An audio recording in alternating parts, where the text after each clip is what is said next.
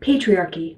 It exists, it's a real thing, and I'm going to present evidence in this video to demonstrate that. I was watching a conversation between Steve Shives and King Crocoduck on feminism, and one of the things that came up during the course of the conversation was an assertion that King Crocoduck was not entirely sure that patriarchy existed or was a thing in the world. And I was quite surprised at that, because I'm a social scientist, and for me, looking at the evidence, it's very easy to see the overwhelming evidence that patriarchy exists. And Steve's training is in the humanities, not in the social sciences, and I believe King Crocoduck is studying in the natural sciences. So neither Steve Steve did a great job. But he was kind of put in I think, a slightly unfair position of having to defend a discipline or an approach that he doesn't use himself and wasn't formally trained in. And King Crocoduck does not seem to have training in the social sciences in terms of our approach to investigating the social world. Given that gap in their discussion, I thought that as a feminist and as a published social scientist, and as someone who has actually taught on gender and politics and worked with patriarchal structures in political systems, that it's an important video for me to make to explain how social scientists define and examine the social structures that are bound up with patriarchy and are reproduced and lead to continuing generations engaging in the same patriarchal power structures. And in this video, that's pretty much what I'd like to do. Before I start, I want to do two things. I want to give you first an overview of what this video is going to cover, because in some ways it's going to have to mirror the discussion that happened on Steve's channel, because philosophical issues of how we obtain knowledge and how we assess knowledge as valid or not came up during the conversation. And so I just can't rush to the data. I have to kind of go through that same process. So what I'm going to do in this video are go over the following sort of topics. Background, which is what I've just done. Then we're going to discuss ontology, epistemology, and methodology, because while Steve and King Crocoduck's conversation discussed epistemology, they didn't take up ontology, and I think that that's important when you're dealing with the social sciences.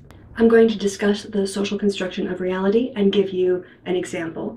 Then we're going to define patriarchy in terms of its definitions, and also egalitarianism, so that we can contrast the ways that the world could be structured depending on, which causal mechanisms are operating. Then I want to present a null and alternative hypothesis, operationalize my terms, and then we're going to look at quantitative evidence that allows us to conclude that patriarchy is a real thing that exists, and qualitative evidence that also triangulates to the fact that patriarchy exists and people experience it in their daily lives. And then in the end, I'll kind of wrap it up with a conclusion that the patriarchy is a real thing. The second thing that I want to do, and I'll do this just very quickly, which is establish my credentials as to why I know what I'm talking about. And this comes from two primary sources. One is my academic qualifications and my teaching qualifications. I'll put those up on the screen. In the course of my PhD, which I earned from the Department of Government at the University of Essex, I investigated using survey data whether or not the man-woman variable is appropriately called gender and is an appropriate measure to look at socially constructed gender influences in terms of how we account for political behavior, and the answer was no. So I've been dealing with issues about the social world and topics related to politics and gender for quite a while now.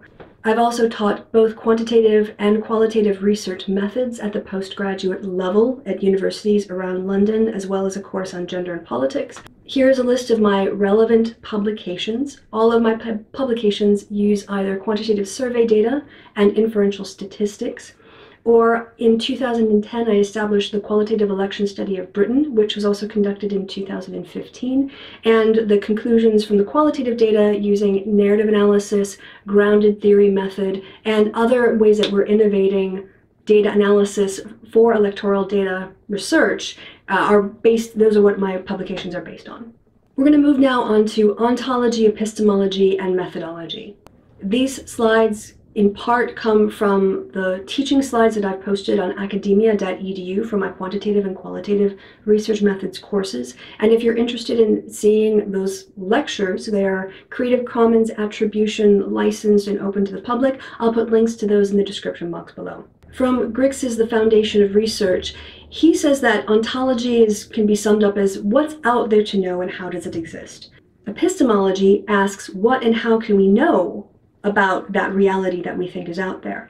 Methodology is focused on how do we go about acquiring that valid knowledge. Methods are the procedures that we use to acquire knowledge about the world that we want to understand. And sources are the data that we collect. We really could spend quite a lot of time discussing all of these notions individually, and there are great philosophy courses out there at your local institutions that I'm sure will help you do that. But again, I want to really limit this next bit to focusing on ontology. Are social entities objective entities that have an external reality to social actors? Or are social constructions built up from the perceptions and actions of social actors? And here I'm going to quote from Blakey. In other words, ontological statements are claims and assumptions that are made about the nature of social reality, claims about what exists, what it looks like, what units make it up, and how these units interact with each other. By focusing in on ontology, we are going to be looking at the question, how does the social world exist? It doesn't exist like the material world. You can't point to democracy and say, that thing over there, that's democracy. You have to describe a system of a series of statements of factors that would agree with a definition of democracy. So it's not like measuring the external world. And there are two ways that you can examine the social world, and you don't have to choose between them. I think this is actually the important thing that kind of King Crocoduck misses. You can be a mixed method researcher, and that's how I see myself. I think there are some phenomena we can get at quantitatively, and some phenomena we can get at qualitatively. And we need to triangulate, experiment, qualitative and quantitative research in our investigation of the social world in order to get the most complete picture of it possible. In terms of how the social world exists, one position is objectivism, and objectivism holds that reality exists independent of our knowledge of it, that social phenomena and their meanings have existence independent of individuals or social actors. On the other hand, constructivism holds that the world does not exist independent of our knowledge of it. Reality is constructed by human actors. There are no central values that can be rationally and universally grounded. And the researcher, therefore, is always presenting a specific version of social reality, rather than one that can be regarded as definitive. If this all sounds very new and strange, I think there's something I can do to help you understand how we construct our reality, how there's a social construction of our reality that we all engage in. Hold on.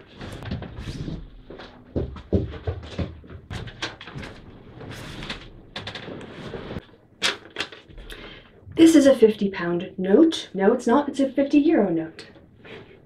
This is a €50 note.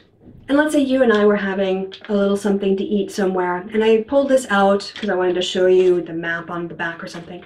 And you say, oh, you know what? I need some euros. Kristi, can I give you $50 for that €50 note? And I was like, yeah, sure, that's absolutely fine. But just so you know, this is counterfeit. There's a mark on the back that they do a test, and this isn't actually a real £50 note, or a €50 note. It's a fake one. Would you still be willing to give me $50 for this €50 note? And then let's imagine I say, I'm just kidding. It's not really counterfeit. There's no mark on it. It's real money. No, don't worry about it.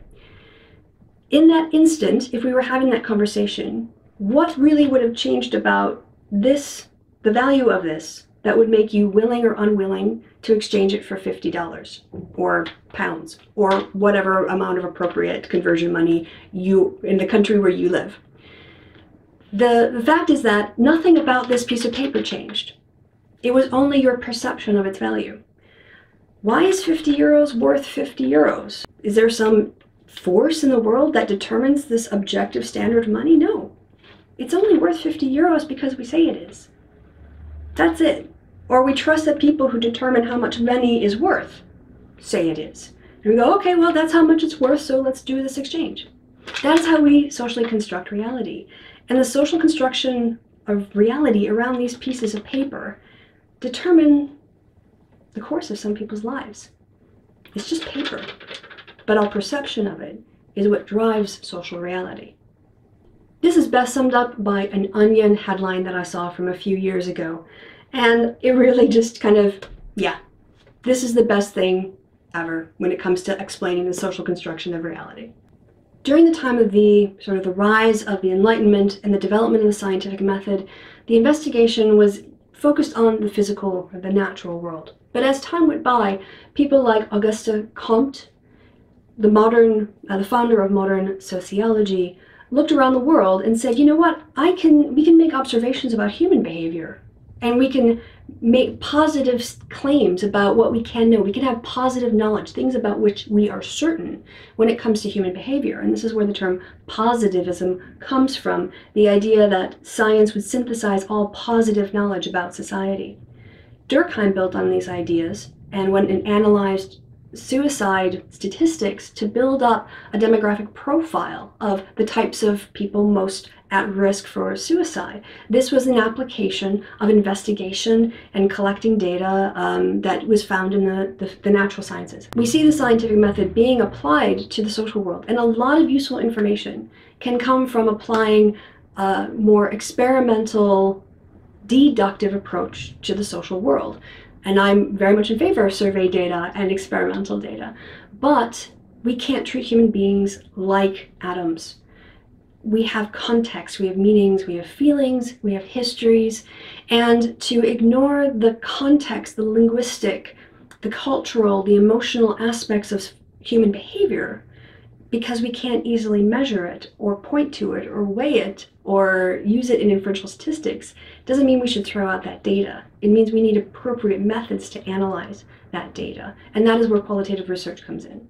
When we take up a positivist position to analyze the social world, we're coming at it from an approach which states that an empirical theory attempts to describe and or explain a social phenomenon or phenomena using a series of interconnected abstract statements consisting of assumptions, definitions, and empirically testable statements. This assumes that there is a social reality that exists that we can measure. In a qualitative approach to social research, the view is that social phenomena and their meaning are being continuously created and accomplished by social actors. And the researcher is trying to present a specific version of social reality and understanding or trying to understand how others react and understand that particular social phenomenon. Now that I have what we think is a more accurate and fuller and richer understanding of the approaches that social researchers use to understand the world that we live in, I want to go ahead and provide some information on patriarchy, because we're going to move now into our patriarchy section of the video. To define the terms, I'm going to go ahead and call patriarchy a social system in which power is held by men through cultural norms and customs that favor men and withhold opportunity from women. In contrast to this, I want to put up political egalitarianism, which is where the members of a society have equal standing in terms of political power or influence. In order to test the idea of patriarchy, you have to create a testable statement that predicts what the world would look like if the causal mechanisms that you identify to be in place are in place. Right? That's our alternative hypothesis. If there's no effect, that's called the null hypothesis. So here, I'm actually going to use egalitarianism as the null hypothesis to measure whether or not patriarchy has an influence. So if everything is egalitarian, in 50-50 or equally distributed in a fair way, that's egalitarianism, but it shows that patriarchy has no effect. So that is why I'm framing it that way. So therefore, the null hypothesis is men and women hold an equal number of positions of political power or influence in elected positions. That would be the egalitarian social system. The alternative hypothesis is men hold a disproportionate number of positions of political power or influence in elected positions. And that, if we can reject the null hypothesis based on the evidence, then we have to accept the alternative hypothesis. In terms of operationalizing these terms, I don't think that egalitarian has to be exactly 50-50. I think there's obviously a range of distribution that's acceptable. So for the purposes of just creating some lines, I'm going to say that distributions that are within 45% to 55% distributed between men and women are close enough to be considered egalitarian. Whereas if men hold anywhere above 56%, and again, you can do this again on your own with your own data at 60% and 65%, wherever you think egalitarianism is appropriately contained to. But for this one, we're going to look at 56 to 100%. That's an indication of a patriarchal system. To do this, I'm going to examine who holds power in a formal political system. I'm going to compare the rates of participation over time. And I'm afraid I'm going to have to focus on US data, one for time, and two because Steve is American and I'm assuming King Crocoduck is too. If that's wrong and I'm forgetting your accent, I apologize. But if you want to, you can go ahead and use your own country's data and apply this analysis and see how it works out. In this slide, I've presented the percent of men and women in the House of Representatives since 1917. And I put an equality zone there in the middle, which kind of has that 10% range between 45 and 55. And anything that's red above that line is patriarchy. So this starts in the 65th Congress in 1917 because that's the first time a woman appeared in Congress. And I don't think it's a controversial statement to say that when there's 100% men in a body, it's patriarchal. So as you can see from this evidence, the House of Representatives has always been and continues to be a patriarchal institution. It is dominated by men, and it is men who hold power and influence. The US Senate, similar pattern with just fewer seats, and you've basically got the same overwhelming evidence that the US Senate has always been a place where men have held a disproportionate amount of political power and influence. Given this analysis, we can reject the null hypothesis that men and women hold an equal number of positions of political power or influence in elected positions in the US. And since we reject that based on the evidence, we must therefore accept the alternative hypothesis that men hold a disproportionate number of positions of political power or influence in elected positions. The conclusion, therefore, is that the US Congress and Senate have always been patriarchal institutions and remain so to this day. We can also see this in terms of who gets to wield power in the form of committee chairs. So here's a picture from 2010 of all of the individuals appointed to chair committees in the US House. And as you can see, they are all white men. This pattern basically repeats itself in 2015. I couldn't get pictures of the Dems, I couldn't get pictures of the Senate for the 2012 one, so I apologize for that, but these are the numbers for the House and the Senate in 2015. And as you can see, out of the 41 people appointed, only 3 are women, which is less than 10%. It's about 7%, making the people who are the most powerful committee chairs in Congress, 93% of them are men. Institutionally, we see, and this isn't quantitative, I can't count this up, but we can look at this more qualitatively to see that because Congress and the Senate have historically operated on a seniority system, even if you got 50% of women in the next class of women coming into Congress, they wouldn't actually obtain political power for several years because of the seniority system. Now, seniority in and of itself, of course, is not sexist. It would benefit whoever was around longer. But it's another barrier to really integrating women into positions of power because it tends to, hold people back.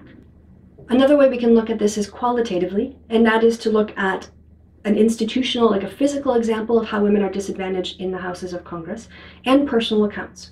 I want you to close your eyes for a second and imagine what year this newspaper article comes from. Last week, room H211 quietly opened, giving the female members of the House their own restroom near the Speaker's lobby. That's the kind of comfort male members of the House have long enjoyed. Female members, however, have had to trek out of the chambers and buck the tourists in Statuary Hall to get to what is now called the Lindy Claiborne Boggs Congressional Reading Room for relief. When did women members of Congress get their own restroom? 2011. Women in the Senate have only had their own bathrooms since 1993. So just in terms of the infrastructure, you can see that the building was clearly designed with the idea that women would never hold political power, indicating that it is a patriarchal structure. The last thing that I'm going to point to in terms of qualitative research are the accounts of women themselves who have experienced sexual harassment or sexism in some form. That's from an article in Political called The Secret History of Women in the Senate. I highly recommend it. But when you go through it, you can see that women are disadvantaged in terms of their experiences, their ability to rise through the ranks, to get into leadership. And that is all a symptom of the patriarchal system that we've observed in the quantitative data. My conclusion: given its institutional and physical barriers to women's equal participation, the U.S. Congress demonstrates the symptoms of a patriarchal institution. And given the reports of elected women of their experiences of sexual harassment or discrimination, we can conclude that many elected women experience Congress as a patriarchal institution. Therefore, this is an example of patriarchy right now that's happening, that's influencing people's lives, and it's determining the shape of American politics in many ways. So I hope this video has been helpful, and if there's anything else in the King Crocoduck Steve Shives video that you are interested in my perspective on, I would certainly be willing to do more. There's a lot to take on in that, and a lot of things I wanted to say, but this one was the most important. Okay, I'm gonna go edit this video. So thanks for watching all the way to the end. I've been Kristi, you've been awesome. Thanks for your time and attention. We'll see each other soon.